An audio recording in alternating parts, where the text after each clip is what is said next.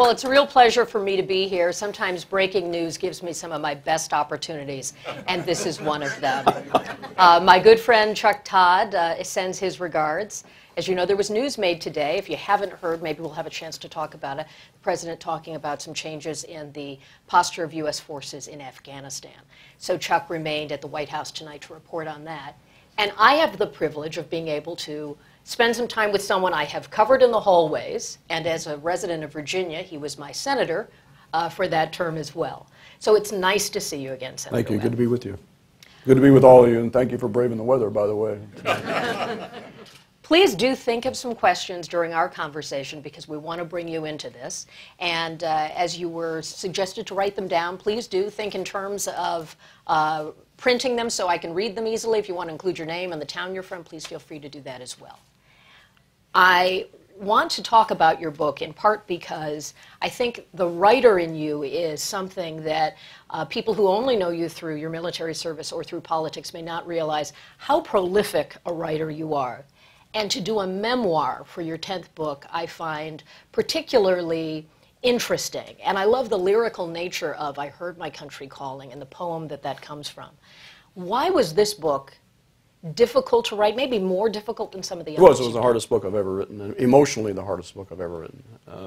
You know, I have had this unintentional career since I left the Marine Corps, where I was raised from the time I was very young to lead. You know, everybody has their conversations at the dinner table, and my father, having been in the military and loved the military, the conversations were, how do you motivate people? How do you take care of them? How do you do what you have to do, even if it is hard? And what is moral courage? And those sorts of things. And then when I left the Marine Corps, my last year in the Marine Corps, I was on a medical hold after I'd been wounded. I was on the Secretary of the Navy staff, and I started writing as a part of my job, and I found I loved the written word, what Hemingway used to call the chemistry of the written word. And so when I started law school, actually, I started writing. I wrote my first book, which was a nonfiction book about our strategic interests in the Pacific. Worked out in Guam and the Mariana Islands as a military planner during the breaks when I was in law school. And I started writing Fields of Fire. And that book was, you know, I was writing it. I was writing it at a time when everyone wanted to, you know, like get some separation from the Vietnam War. But it was. But when it was published, it gave me the opportunity, because it was a successful book, to become a writer and support myself as a writer. So since that time, I've gone in one world for a while and missed the other. You know, I write for a while and miss leading, and I lead for a while and miss writing, and this was no exception. It was the fourth time I've done a period of government service or public service, and then taken a step back and collected my thoughts and written something. And I didn't really want to write one of these tell-all books coming out of the Senate. You know, although I would have enjoyed that. I know everybody. Actually, on the Senate floor, that was the subject of a lot of conversation toward the end of my term. You know, and I just said, "You're all safe. I'm not going to write about that." That's so rare in Washington. There's, you know, well, you know, I met with Cap Weinberger every day for 4 years when he was Secretary of Defense, and you'll never see a word that was said behind a closed door. I just don't believe that's the way government should work. And so I was having a discussion with my publisher, and the observation was a little bit similar to what you just said, was that people kind of know what you did in the military, and they certainly, you know the things we worked on when we were in the Senate, but they don't really know how you got there. And so I decided to write this early memoir, and it actually ends at the point where I began this unintentional two-track career. So do you define yourself, if you were to boil it down with one word, are you writer, Marine, leader? You know, somebody asked me that many years ago when I was in the Pentagon as Assistant Secretary of Defense, after I'd written Fields of Fire and then a book about the Naval Academy, and then gone into the Pentagon. And I said, I guess it still holds. You know, I said, in my mind, I'm a writer. In my heart, I'm a soldier, and I always will be. I like that combination. What I was struck by some of the personal nature of this, which I'm sure is why it was so difficult to write, to talk about your father and what it was like to experience his deployments, his sort of gruff style, and talking about how sometimes it was harder to spend the time with him when he was home than it was to miss him while he was serving. Well, I wrote a very emotional scene, emotional for me to write it, about when my dad came back from the Berlin airlift, and I was a little kid, and he'd been gone so long, and when I saw him, I couldn't even talk to him. I ran, hid under the table, and he came and got under the table with me. He'd been gone for quite a while. And by the way, how important my grandmother was to our life. And one of the reasons I like the trajectory of this book is it takes you into the post-World War II military and then the Cold War military. And a lot of people forget that until World War II, our country never really kept a large standing military during what we would arguably call peacetime. After every war, including World War II, we demobilized. We did so after World War II, and we didn't join NATO. We didn't help create NATO until 1949, after my father had been there in the Berlin airlift. And that period was unique in terms of families, military families. And one of the things I'm proudest of in the time that I've spent in public service is what we've been able to do since that period in terms of getting family assistance into the Department of Defense mindset. But when we built this large standing military, there really weren't structures there for families in the way that there are now. And so there was one period for 3.5 years where my dad was either deployed or on bases where there wasn't military housing. My mother, when my dad went to the Berlin airlift, was 24 years old. She had 4 kids. She was in a town where she hardly knew anyone. And family assistance at that point meant that my grandmother moved in and lived with us from the time I was 2 to the time I was 8. And in defense of my dad was hard and tough, but he was a great inspiration to me. And a great teacher. And some of my memories from that age were living in St. Joe, Missouri, and I was just out in St. Louis last weekend, and my dad was at that time stationed at Scott Air Force Base, and it was 380 miles, and he drove it every weekend. 380 miles one way, no interstates. And yeah, he'd leave work Friday at 5 o'clock, or drive all night, come in the house about 5 in the morning, raise hell for a day and a half, get in the car, and go back. But he was there. It almost is like your father took on a mythic quality within the family because of those absences and that larger-than-life personality and the peril and the intrigue of what he was doing professionally. Oh, that's why I wrote the other chapters. Because when he was gone, he was sort of this iconic figure. I took a picture of him in bed with me every night when he was over there, standing on the runway. And then he got back, and it was like, when you re-enter that family environment, my dad and my grandmother really were both very strong, like alpha figures, but they had a lot of figuring out to do when my dad got back. Sure. But yeah, he was a pretty unique guy. And in those days, there obviously wasn't an easy way to be in touch. There weren't phone calls. Clearly, it's long before email and so forth. So when he was gone, he was gone. Yeah, and the same, by the way, in Vietnam. When I was in Vietnam, we had. You write a letter and you'd get, there was airmail by then, but 2 weeks later you get the answer. You'd be carrying on an argument with somebody, and the letter would come back 2 weeks later, and you couldn't remember what it was that you'd said in the first place. And we got 3. When I was during the time I was in Vietnam, we got there was a program called the Mars stations. I don't know if people remember that. It was a ham radio operators would allow a hookup so that when we got back into a rear area, we could go stand in line and we got a 3-minute phone call. You go stand in this room, and there'd be a Mars operator back home, hooking up to your family, and you had to say over every time, so they'd switch the switch back for the person to talk back to you. So he'd be, "Hey, how you doing? Over, over where? Okay, well I got to go now." So that was the one real difference when my son was in Iraq. Even though he was an infantry guy and was out there, knocking down doors a lot of the time, that you could stay in reasonably good touch through emails. I remember when he came home. I was in Afghanistan as an embed in '04, and my son was at Penn State, and I brought him with me as my photographer. That was the deal I made when I went, and he came out of that and he just said, "Why am I in school? Look what these people are doing." And after the Battle of Fallujah in '04, he enlisted in the Marine Corps. But he was over there as an infantry lance corporal, and then he got extended on the Bush surge, And you can imagine the mood inside these rifle companies when you're counting your days, everything's the days, and then all of a sudden you got 2 more months, whatever. So I sent him an email. At one point I said, "What do you want when you come back? You know, we'll figure it out." And he says, "Red Sox, Yankees, Fenway Park, May 19th. And we actually were able to do it. So. Oh, fantastic. Well, your father served in the Air Force, and I was struck by how you chose the Navy and the Marine Corps, and a story you tell about the power of a mango. And this is something, in covering Senator Webb, I certainly never knew about how an exotic fruit could shape the direction of your military career.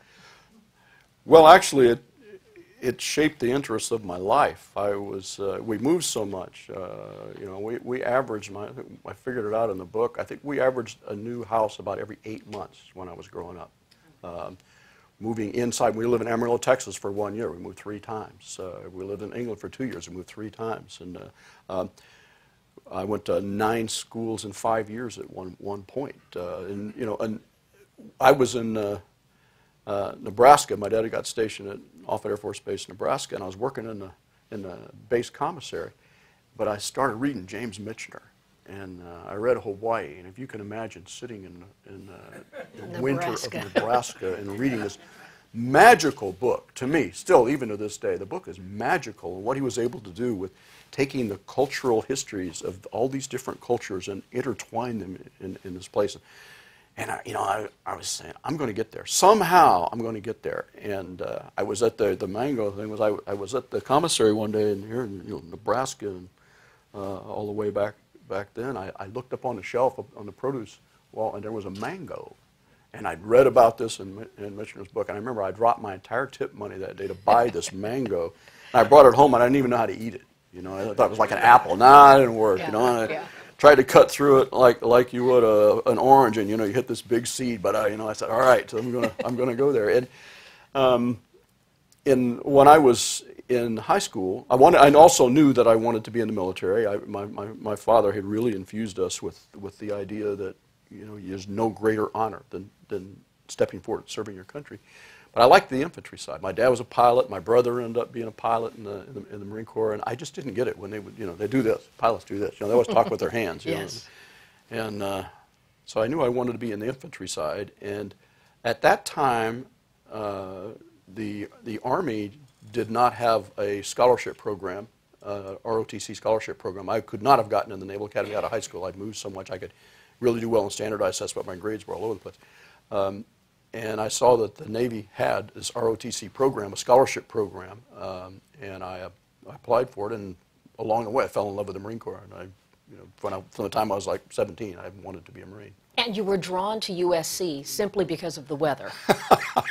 When I got the scholarship, back then what they would do is they had the NROTC program in like 51 colleges, and you listed your top 6 choices, and then after that you say yes, no, yes, no, yes, no. And if they gave you the scholarship, as long as you got into one of those schools, you could have the scholarship. And yeah, and I was in Omaha, Nebraska, freezing, you know, in the middle of winter, and I put down the 6 warmest schools. I didn't even know where the University of Southern California was. And somehow they accepted me. And so from USC then to the Naval Academy, right. Where you, as I understand it, you just wanted to be 24/7 in that mindset and preparing. You had no choice.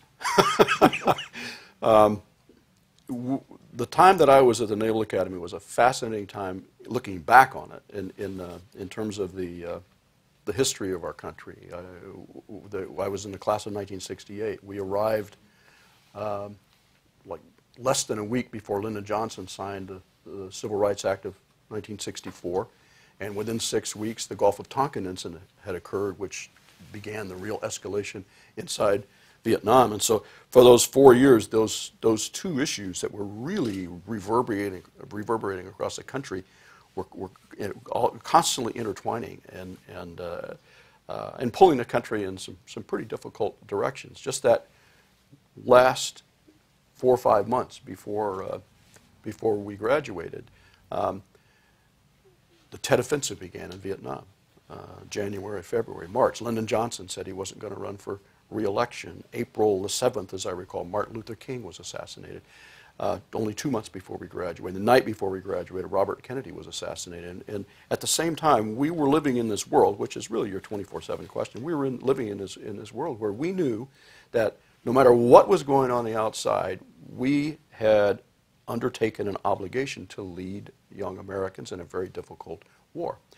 And the Naval Academy itself during that period was a lot different place than it is today. Our class, I think we started with, the numbers are in the book, I think we started with 1,350 on the first day, and we graduated 821 people. We had the highest attrition rate of any class in post-World War II to the end of the Vietnam. And you had some notable classmates, the people that, names that people would definitely know. It was a very, you you don't think of this way, we went through things together, but you don't really think of this way except in retrospect. But yes.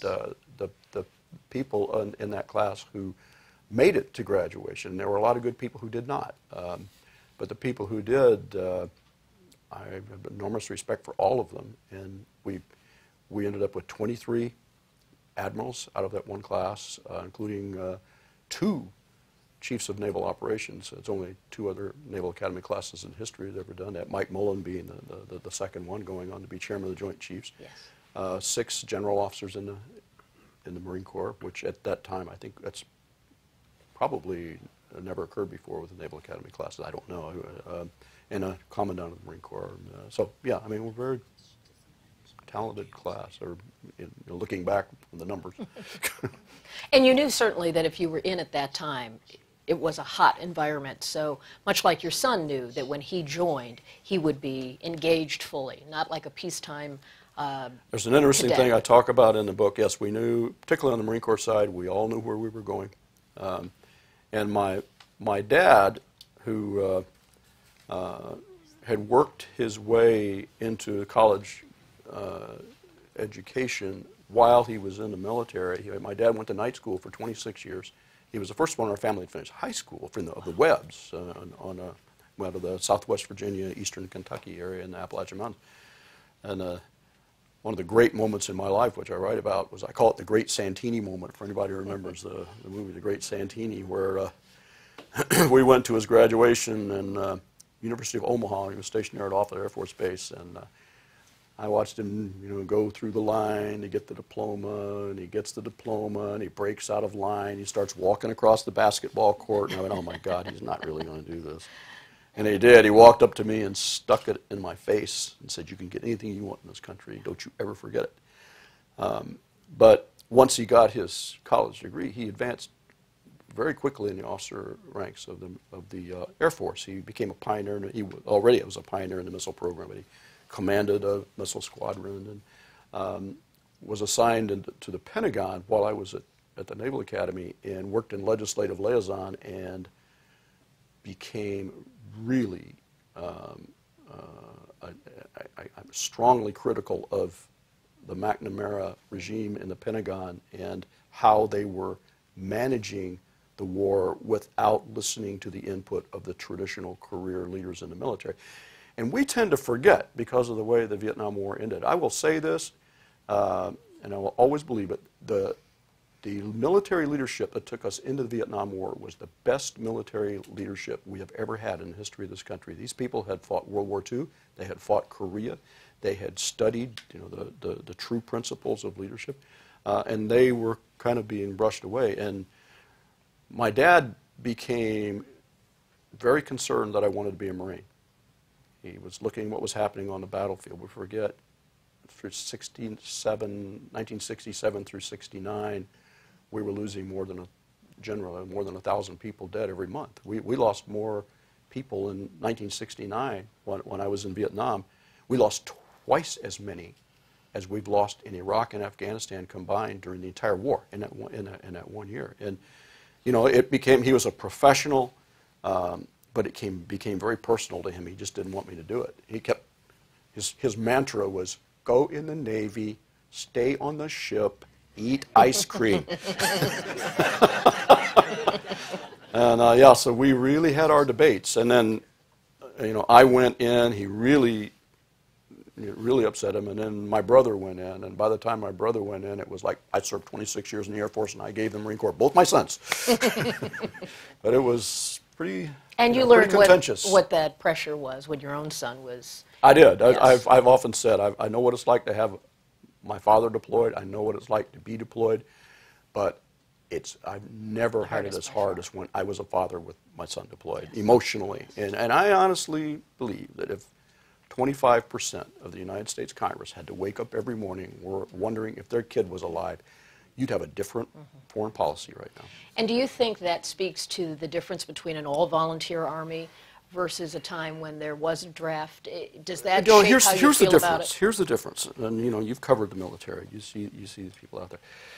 The difference really is not so much in the people who are drawn, particularly the combat units. The difference is the feeling of vulnerability in the country. When I was doing the GI Bill, and I'm very proud of the fact that we got that through. I introduced the GI Bill my first day in office. I actually wrote it with Legislative Council before I was sworn into the Senate.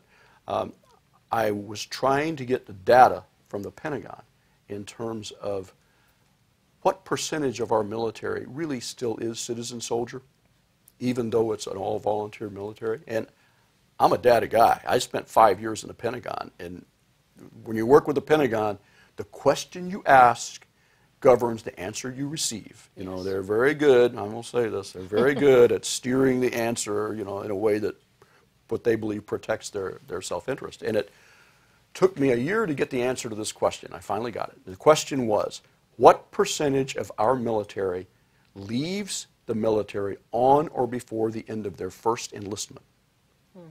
Because we tend to think, because it's an all-volunteer system, it's an all-career system, and it's not. Okay. The answer that came back is probably the economy now probably has altered these figures somewhat, but probably not by much. The answer was 75% of the people who go in the Army, 70% of those who go into the Marine Corps, and more than half of those who go in the Navy and the Air Force leave on or before the end of their first enlistment. And that's healthy for the country. We're a citizen soldiery. But it's not really that different, really, from Vietnam. The difference is, since it's volunteer, and in the Marine Corps, as I say, they're a double volunteer. You volunteer to go into the Marine Corps, and then you volunteer again for your MOS, if you can qualify for it, your occupational specialty. The difference is there's no one out there other than this small group and their families who have to wake up and think about it. There are only 2 World War II veterans still in the United States Congress, John Dingell and Ralph Hall. And Dingell's retiring, and Ralph Hall is, as we speak, up in a runoff in Texas, representing Texas 4. I just covered him, which is why it's familiar. There is a smaller and smaller class of Vietnam veterans, but there are veterans of the more recent wars that are putting themselves forward as candidates that are serving now. Do you think that will give that sort of, it's not the parent experience that you were just talking about, but to have again another time when people with real combat experience are serving in Congress? It's always helpful, and the motivation behind the GI Bill that I introduced was to do 2 things. One, to provide these citizen soldiers the ability to have a strong transition back into civilian life. The people who just step forward and say, all right, I want to serve my country. If I want to enlist, I want to go over there and do a couple pumps, and then I want to go and do other things. We were calling them the Xbox generation, the enlisteds, the people who enlist, because they didn't have the education and they really weren't plugging back in. So, and the second was to hopefully broaden the spectrum of people who would come into the military to more accurately match, our society writ large. When the GI Bill that we passed it's a mirror of the World War II GI Bill, except it's a little better, actually. But it's pay your tuition, buy your books, give you a monthly stipend, empower your future. So I want to see great things come from the people who've used that GI Bill. When you look at the decision the President made today about how the U.S. will change from the roughly 30,000 troops that are in Afghanistan now to 9,800 by the end of 2015, and that is contingent on the new leader of Afghanistan signing the agreement permitting U.S. forces there because Hamid Karzai says he will not sign it. Is that the right strategy to telegraph the timeline and the deceleration in your judgment? I haven't seen all the mechanics of what the president was saying. But in general, here's my concern. I've had it for a long time. People talk about this so-called pivot toward Asia. I was a big part of this. I've spent a lot of time in Asia in my life, all through my life. I had the East Asia Subcommittee on the Foreign Relations Committee when I was in the Senate.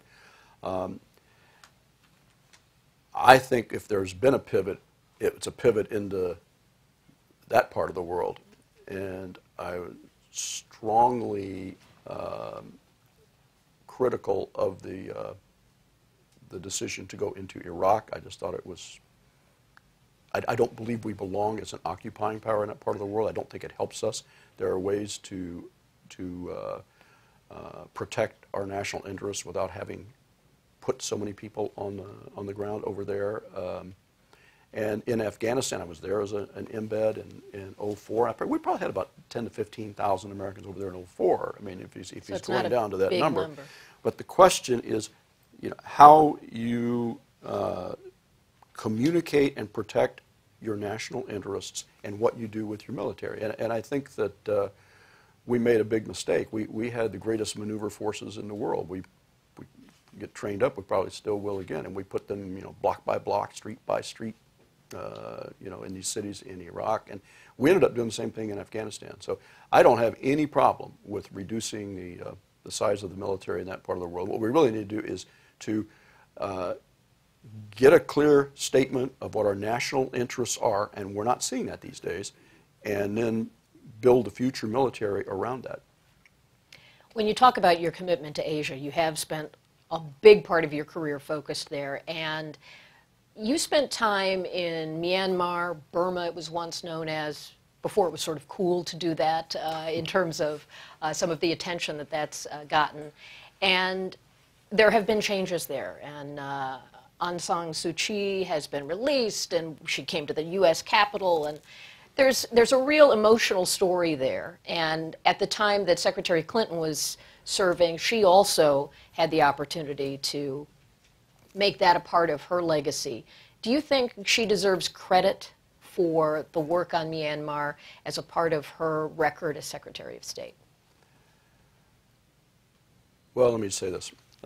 In terms of that part of the world, as you said, I've been around. I've got a very strong attachment to it. I've spent a good bit of time over there as a journalist, as a business person, as in the military and in government.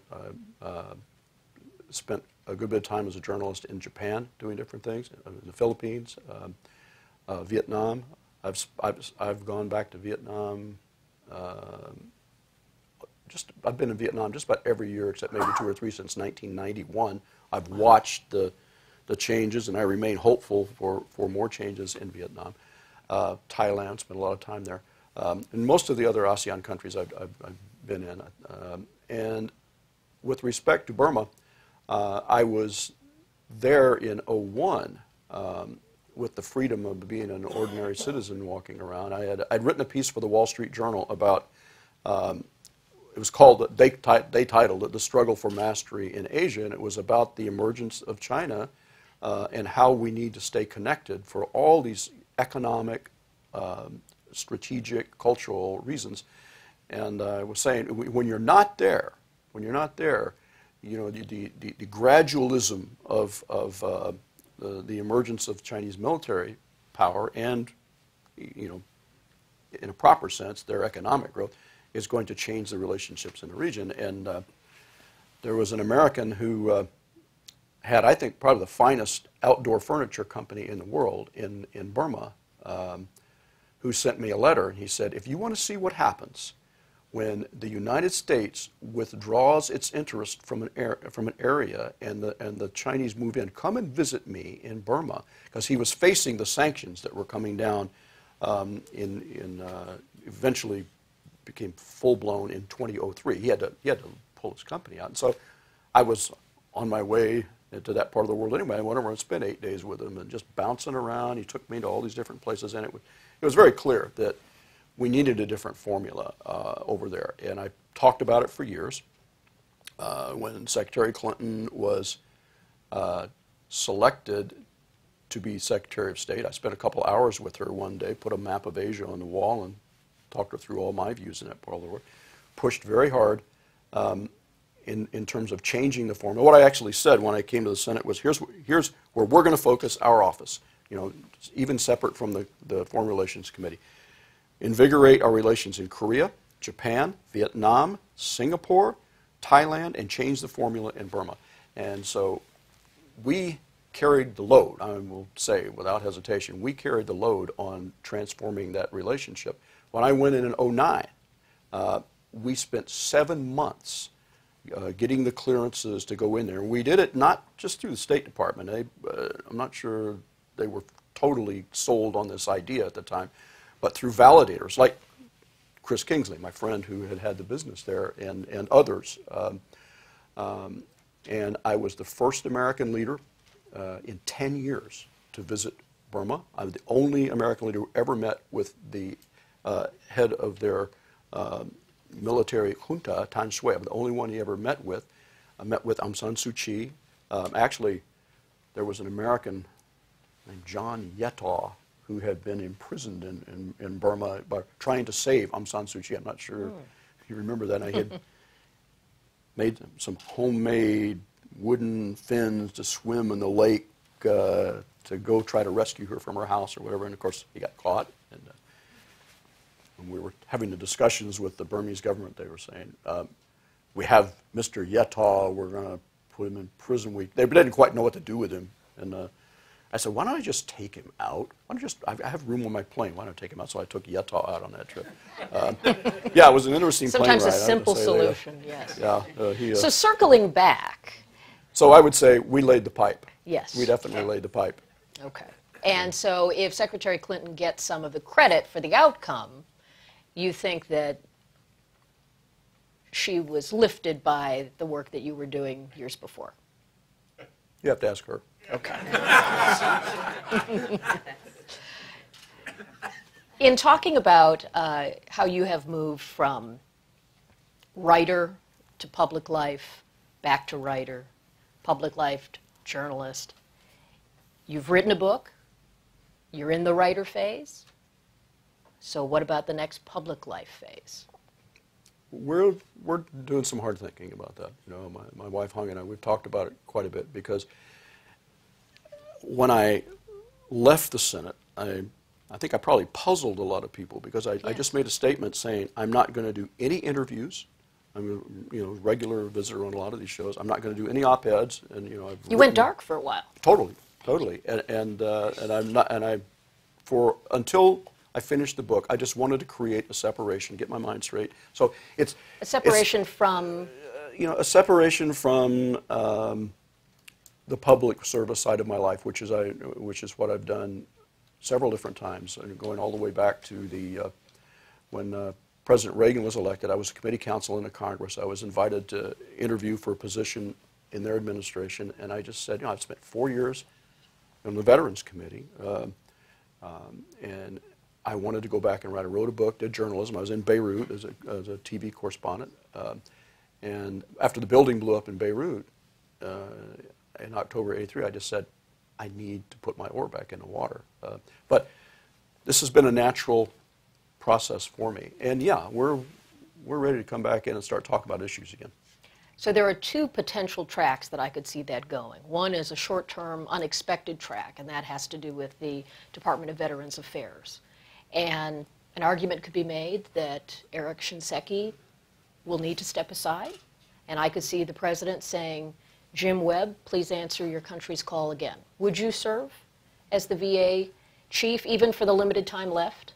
I really don't have any desire to be a member of the cabinet, and I don't want to presuppose that something's going to happen to General Shinseki either. I think that the VA really needs more activist leadership to solve these problems. I've been saying that for years. When I came to the Senate. I was on the Veterans Committee. With a lot of these issues, the basic issues that I'd been mentored by the World War II people on when I was a young counsel on the House side, and I could not believe that we had a 600,000 case backlog in terms of the veterans trying to get adjudication of their cases.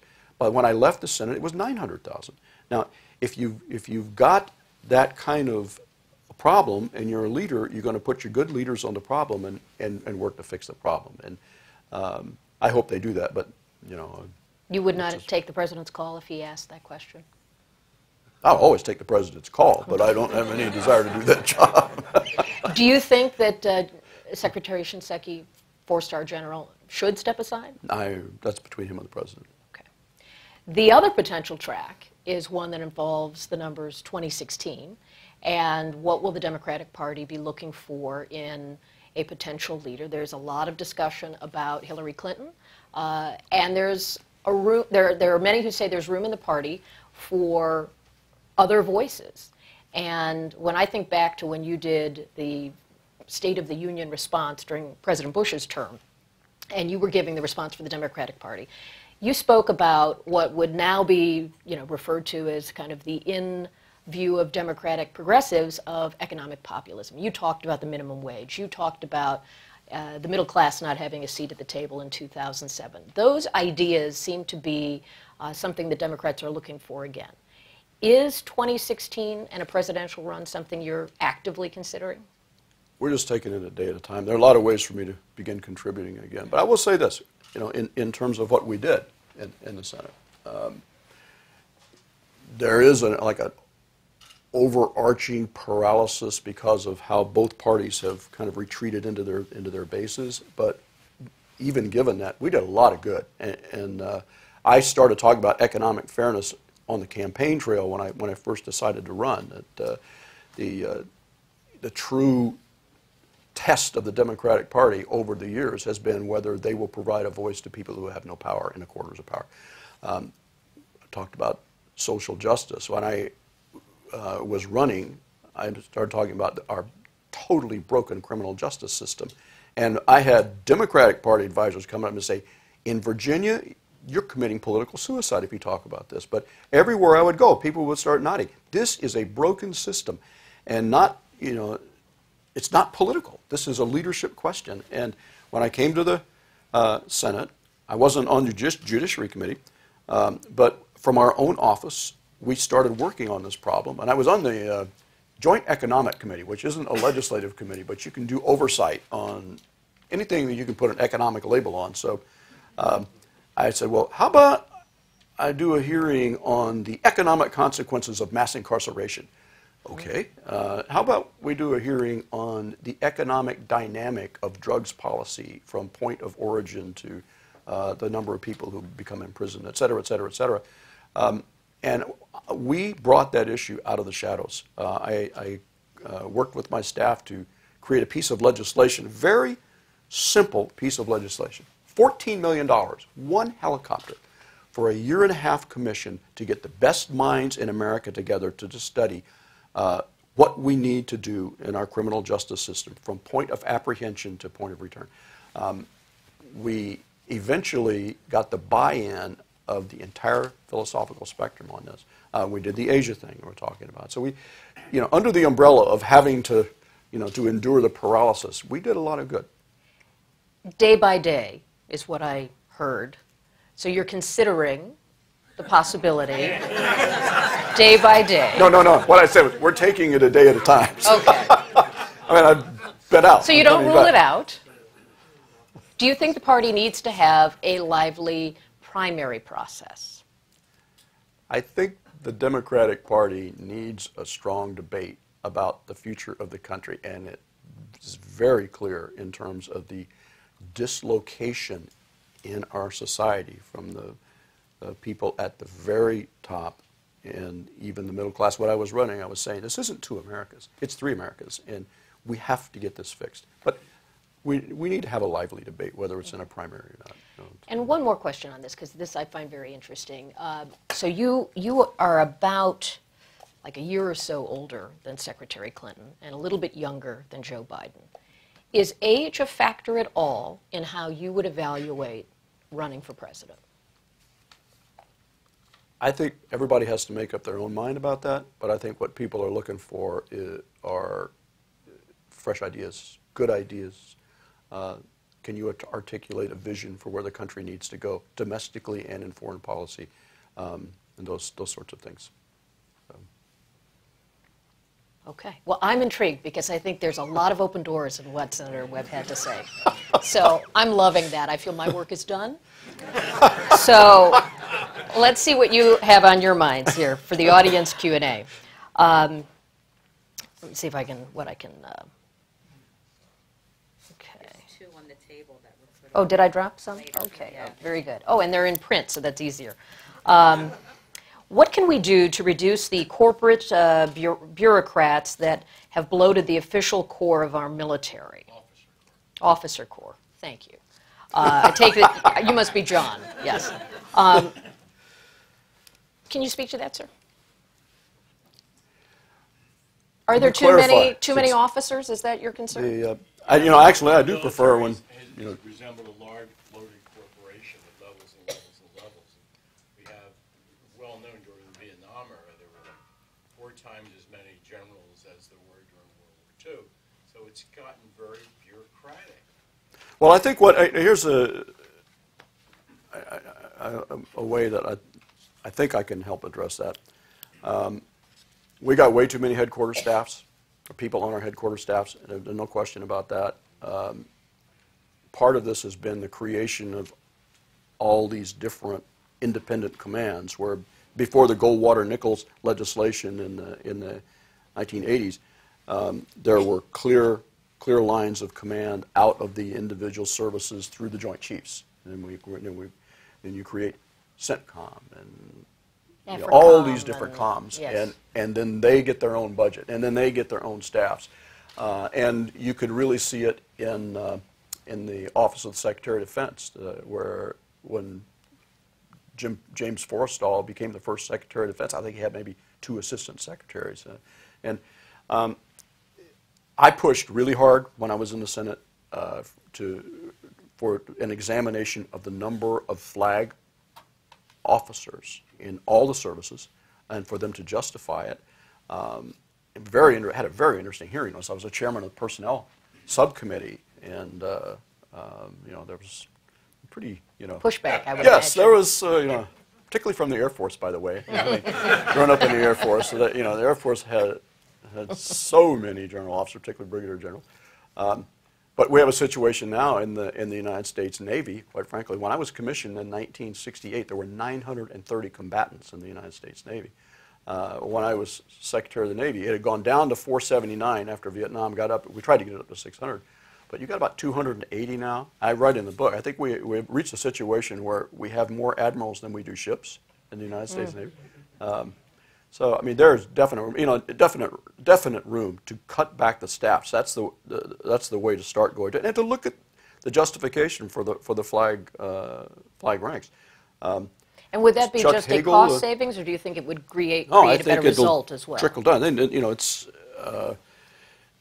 Chuck Hagel said that they were going to start reducing the size of the different offices, staffs, but I think he put 2019 or something as the date on this. So you kind of get the headline: we're going to reduce the staffs, but it's going to happen after we're all gone. They could really do that and not affect the operational performance and the people on the other end. And I'll say one other thing on this, because people need to think about this. There was a proposal earlier this year in shaping the DoD budget that they would reduce the retirement pay of the young retirees, the people who do their 20 years, and I was kind of stunned. This is one of the things about not being able to talk when I declared, this wall. I was stunned to see these general officers who, if you're a 4-star general, you get a retirement of about $232,000 a year, a retirement. Plus, you're going to go on boards and all this stuff. Turn around and say some gunnery sergeant who did 4 tours should give up part of his retirement in order to balance the DoD or bring a DoD budget into it. That's not right. Here's a question we didn't touch on in our conversation. And what effect did the Vietnam-era war protesters have on you at that time? You know, really, the thing I have to say about combat, even in 1969, when the war had peaked in 1968, 1969 was the second worst year for casualties. 1967 almost about the same. But the mood in the country had clearly changed.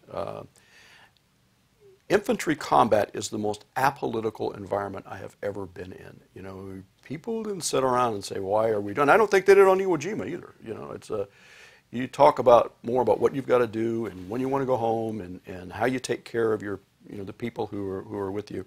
So you kept the world outside. It wasn't really relevant. We kind of knew people were doing that, but it wasn't relevant to what we were doing. Going from the Marine Corps into law school was totally different. I went to Georgetown Law School, and there were very few Vietnam veterans there, and the attitudes were the other way around. And that actually was one of the reasons that I ended up writing Fields of Fire, and I kind of mentioned it in the book. I think when W.H. Auden wrote this elegy to William Butler Yeats when he died, he had a phrase in there, "Mad Ireland hurt you into poetry." You know, I mean, so there was seeing the other side of it after I left the Marine Corps had a strong effect. But for me, also, the Vietnam War, the political aspects of the Vietnam War were not the forefront of my mind when I went into the Marine Corps. It was doing the job that we were supposed to do, et cetera.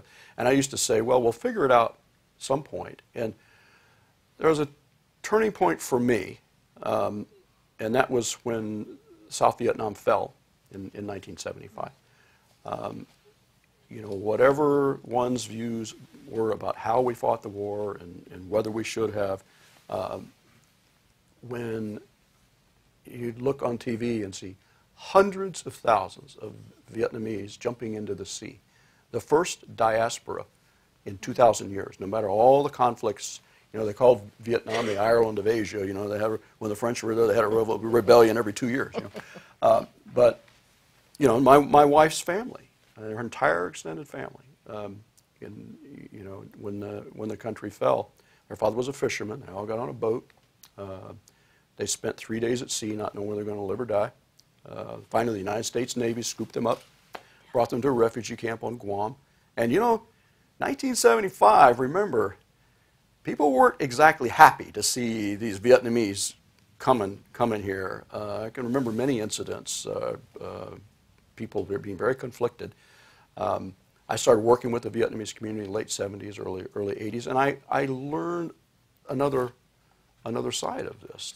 And I've come to the conclusion with respect to the war itself that the people who fought against us believed, Ho Chi Minh used to say, "Độc lập, tự do." Independence, freedom. The people who fought against us, I could see they justified their beliefs because they were looking at national independence, and here we were. But the people who fought with us were equally justified, in my view, looking at the political system that they hoped someday would come into play. And I want to say this because I'm in Philadelphia. There's another part of this, and that was when the communists took over. People are not taught this in schools. We have a 16-year-old, she just studied Vietnam, not a word of this. When the communists took over, they put 1 million of the best leaders of South Vietnam into re-education camps. And 240,000 of them stayed longer than 4 years. And I have a friend, a great friend, who was one of the finest soldiers in the South Vietnamese military, named Le Cao, or here, Cao Le, who, after having fought 12 years on the battlefield, was imprisoned for 13 years inside his own country. And he truly could have been the leader of the Vietnamese military if the South Vietnamese military had survived. He came here. He finally migrated with his family to Philadelphia in 1990. And when he got here, the city of Philadelphia took a risk with him, quite frankly. But I was a reference. I was trying to encourage them to take a look at him, and they were saying, there was a job that opened up as a liaison to the Asian communities here in Philadelphia, and the call I got was, wait a minute, this guy spent his entire life either in the military or in prison. How do we know that he can empathetically reach out to the communities? I said, give him a try. And he ended up having a wonderful career here, got all kinds of community awards. His 2 sons this is the only time I think in the history of Philadelphia public schools where they graduated valedictorian and salutatory in the same class. And he just called me. He's now living down before retired. He just called me last week where he just attended the graduation of his daughter from Johns Hopkins. Oh, so here, there's the American dream for you. That is truly the American dream. It's wonderful. How do you explain the extreme polarity in Congress, which unfortunately extends to the Supreme Court? And you know, you were a member of the body. I covered the body. We see that tension, and people say sometimes it's the worst that it's been in the modern era. Why do you think it is the way it is? Frustration with not having a clear articulation of what we stand for domestically and foreign policy, and money, both of them. You know, I go back to, I'm a Democrat, I go back to Ronald Reagan when he came in. When Jimmy Carter was president, people were saying that no one person could be president again. The country was to become too complex to be governable. And Reagan came in, and whether people agreed with what he did or not, he was a leader, and he brought strong people around him, and you know, they got things done. And people, he was positive. He was talking about who we are and what we're doing. That's a big part of it. But and the other is, quite frankly, you saw what happened with, you know, I think it was probably an error for President Obama to have moved the health care legislation at the time that he did, and with the massive size of the program. It made sense before the economic recession to be talking about it, but the country had gone, you know, really into deep trouble economically, and then we spent an entire year arguing and debating this, and it just energized people who really were opposed to a lot of other things too.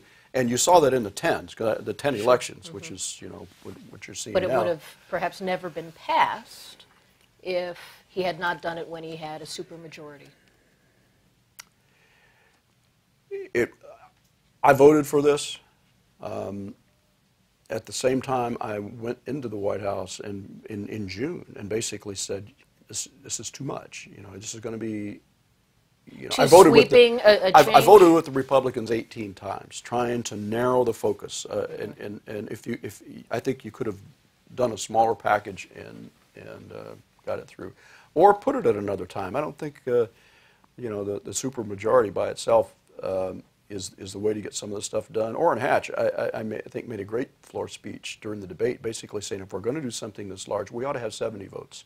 And he talked about how often he had worked with Ted Kennedy on these, you know, controversial pieces. Mm-hmm. But it is what it is. I mean, I looked at that. I'll tell you how I looked at it. My mother grew up in East Arkansas. I write about this in the book. And she was one of 8 children. 3 of them died in childhood. Not childbirth, childhood. The sister immediately below her died of typhoid fever.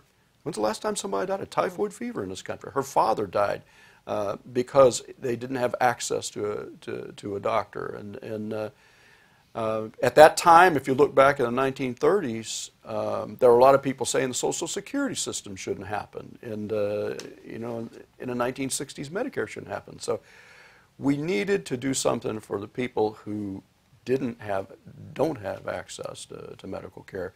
So, you know, when these things come up in the Senate, it's different than the House. Yes. You know, as a committee counsel in the House, I used to put 25 bills a year through the House floor. You can have these single bullets, or rifle shots, they call them.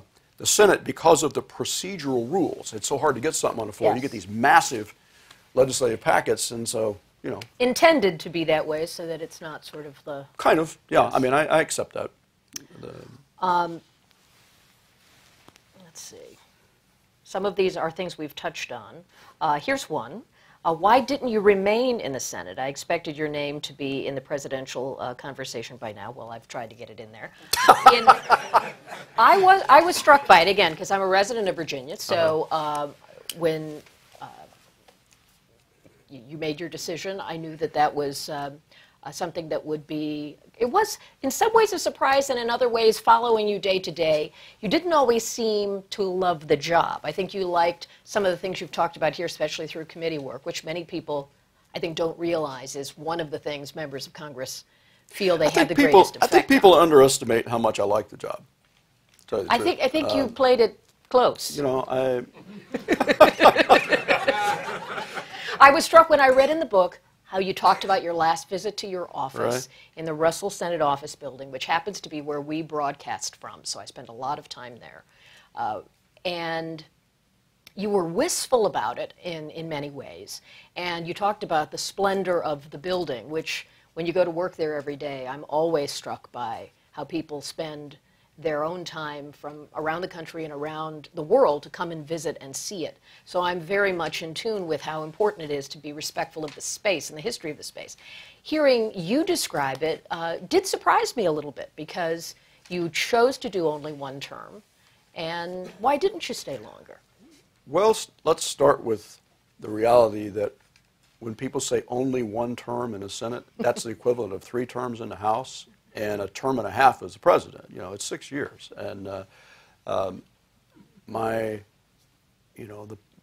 unwitting pattern has been to come in and serve for a while and then to take a step back and do some other things. But it was a close call. I mean, all the signs toward re-election were positive, and I did really like the ability, I guess, for lack of a better term, to multiply my brain. You know, I mean, we had great staff. That's one of the things I pointed out at the beginning. We were very careful to pick people, and we wanted to empower them in the future. So I could get 10 things going, and we're by myself. Exactly.